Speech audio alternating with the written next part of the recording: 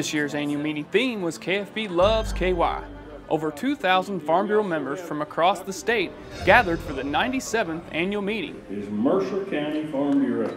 Mercer County Farm Bureau was honored as Kentucky Farm Bureau's top county.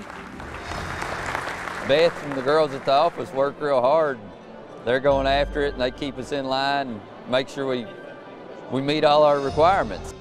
Their hard work's paid off for them. That's the way I feel like it. I mean, you know, they've realized that what they've been trying for all year, they've accomplished. Present to you our president, Mr. Mark Haney. On the final day of the meeting, Pulaski County farmer Mark Haney was re-elected president of Kentucky Farm Bureau. Webster County's Eddie Melton was re-elected as first vice president, and Hart County's Fritz Giesecke was re-elected as second vice president.